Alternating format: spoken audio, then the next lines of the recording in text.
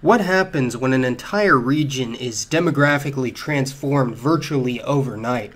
What does it look like when an indigenous group is replaced and or assimilated into a foreign nation? Pretty much everyone's aware of how the Europeans conquered and transformed the American continent, with each country now being a highly unique territory in terms of genetics and culture. But fewer people are aware of the Turco-Mongol conquest of Central Asia around the same time, which also fundamentally changed the population as well, as I discussed recently, replacing the Western Eurasian Indo-Europeans with the now highly mixed Turkic Central Asians, which is why I refer to the Turkic peoples as the Latinos of Asia.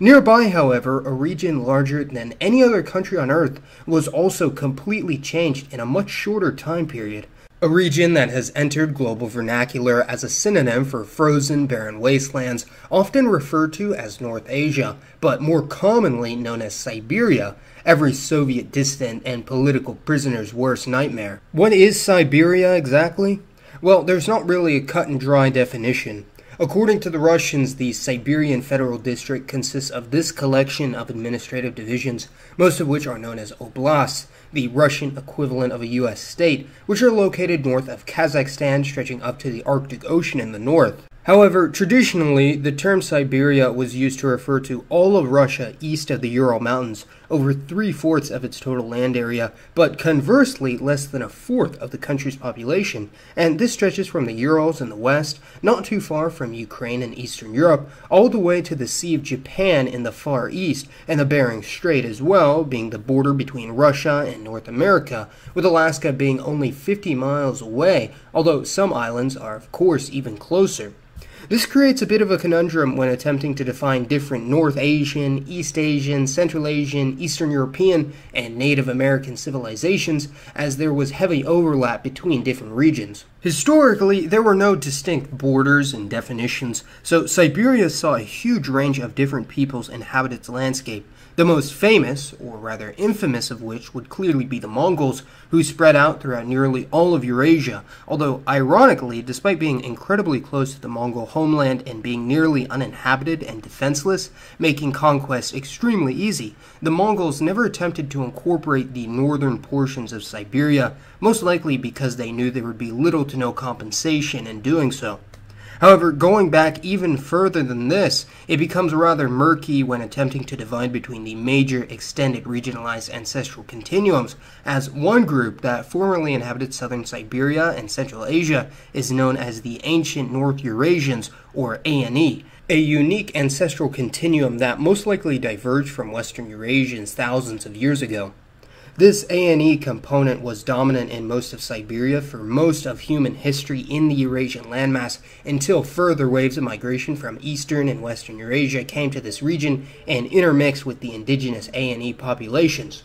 Now, what fascinates people the most is the fact that the first Amerindians actually originated in Siberia and heavily intermixed with the ancient North Eurasians, which is how haplogroup Q came to dominate most Native American groups, and which is where many believe haplogroup R originates from among the Amerindians of North America today, although others believe this is merely from later European admixture or from an ancient group of Europeans known as the Solutreans who crossed the Atlantic. Interestingly, the ANE component is actually higher in Amerindian populations the further south you go in the continents, meaning most of the indigenous peoples of South America are actually closer to the ANE base than those from the north, which makes sense seeing as to how those in the north are closer to Eastern Eurasians since more recent migration waves have impacted them, but more on that in a later video.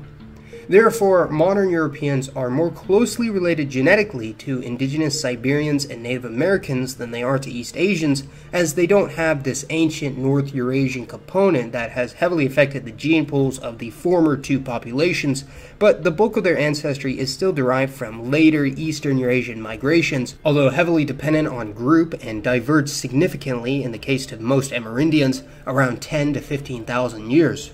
These new migrations brought many different ethno-linguistic groups, although some have yet to still be fully understood, with the groups most are familiar with being Uralic, Turkic, Tungusic, and Mongolic peoples, although some of the smaller groups include the Nivk, Yukagir, Chukchi, Koryak, and Idelman, who are sometimes simply grouped together as Paleo-Siberians as a term of convenience, although their linguistic and genetic relations have yet to be completely explored. Although it's been found that the Nivk and to a lesser extent Kamchatkan peoples do have a moderate genetic link to the Ainu, who also inhabited Sakhalin at one point. The majority of indigenous Siberian peoples belong to paternal haplogroup N, which originates from somewhere in the Far East, likely in modern-day China, even though this is dominant in many groups regardless of ethno-linguistic affiliation, such as the Turkic Yakuts, the Uralic Finns, Baltic Lithuanians, or even some Tungusic tribes in the Far East. Perhaps the most unique group would be the Yeniseian or Ket people in central Siberia,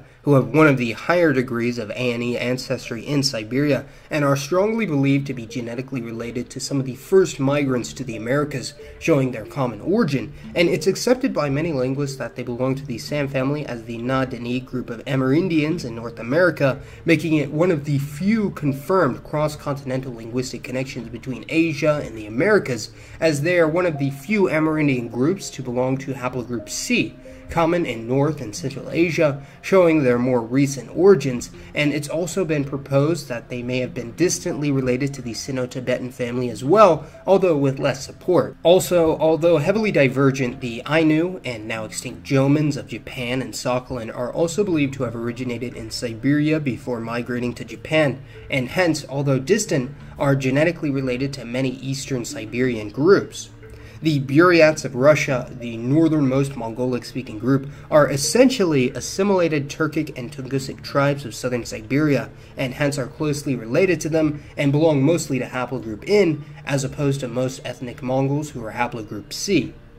Many Indo-European groups had been settling in Siberia since the Afanasyevan period roughly 4,000 to 5,000 years ago, but Turkic groups such as the Bulgars, Kipchaks, Khazars, and others quickly became dominant in this region, intermixing with the older populations such as the Scythians or Uralians, and hence the Turkic people in the Volga region of Siberia are more ethnically mixed than those in the east. After the rise and fall of Genghis' empire, these Volga Turks would split into groups like the Tatars and Bashkirs, eventually creating the Khanate of Sibir, the northernmost Islamic state to ever exist. However, in the 16th century, a rapidly expanding Russia looked to the vastly underpopulated Siberia to their east and began their conquest of the region, with the Cossacks, headed by Yermak Timofeyevich, being infamously, let's say, efficient in their subjugation of the Siberian, which reflects the conquest of the Native Americans by European powers such as the Spanish across the Pacific. As the Russians and Cossacks expanded further east, they assimilated many of the Uralic-speaking groups north of Moscow, such as the Volga Finns, and this group of Slavicized Uralians gave rise to the Pomars in the far north near the Arctic Ocean, who also had significant Norse influence as well from contact with Norwegian fishers and traders, but eventually the Pomars lost their unique dialect and identity. Many of the ethnic Russians in Siberia today are actually the result of Russified Ukrainians, Germans, Poles, Jews, or others, which, in addition to the Pomors mentioned earlier, does call into question the ethnic identity of the Russian people as a whole. But really, there are very few genetically or culturally homogeneous groups out there anyways, and as to how many ethnic Russians in the area today have any recent Siberian ancestry whatsoever is unknown, as I've yet to see a study on the subject. But if I were to take a guess, it'd probably be no more than 5 or 10% in the East, similar to the number of whites in Northern America that have Amerindian ancestry. Therefore, Russia is very distinguished from other European nations, all of whom are minuscule in size when compared to the behemoth that is Russia, and hence is more comparable to colonial settler states such as Canada or the United States, albeit having a more centralized ethnic identity rooted in the Slavic peoples. Worth noting is that some native Siberians also assisted in the settlement and colonization of Alaska, and today a small portion of Alaska has ancestry from sub-Siberian groups as well as the Russians, a group some have dubbed Russian Alaskan Creoles, and although they no longer speak the Russian language, they do have many cultural similarities, such as their adherence to the Orthodox Christian Church, the only group native to the United States to do so. Some Aleutian tribes are even native to the Chukotka Autonomous Okrug in far eastern Siberia, so it does draw into question the division between Northeast Asians and Amerindians, as very few groups actually have clean distinctions. Here's the distribution of Western and Eastern Eurasian DNA in a dichotomous breakdown of Siberian peoples, and thus, in a situation similar to Central Asia, North Asia can be thought of as a hybridized region. Keep in mind, this is only a two-way division, and if we were to add more variable populations, we would be able to see more connections between these groups, creating a collage that shows how diverse, yet interconnected most Siberians are. And by looking at a map of the Siberian region, we can see that Western Eurasian ancestry predictably decreases the further east you go, generally speaking, with some Kamchatkan groups being far more closely related to East Asians, although keep in mind the Kamchadals are actually a sort of Creole group consisting of the mixed descendants of Russians, Koryaks, Idelmans, and other Siberian peoples.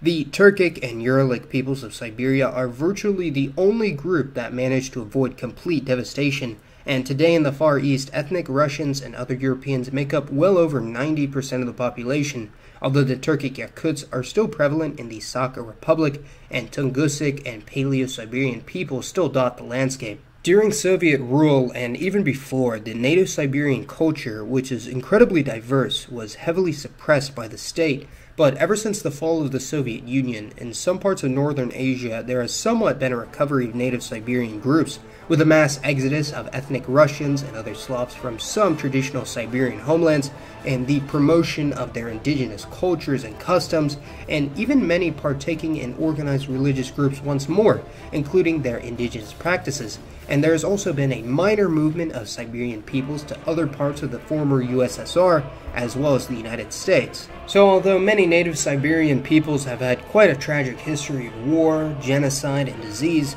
they remain one of the most interesting groups of related, but not so related peoples on the planet, and apparently you guys agree as well. By the way, Masaman, I rarely ever talk about this kind of stuff, but I have a subreddit called Mesastan that I created over a year ago, actually, to share my own personal cartographic creations, and also for people to post anything related to geography, history, or demography. And I generally post the maps and charts I create for each video about a day in advance on the sub before I release my latest video, a bundle I refer to as the Mesa Maps. Very creative, I know.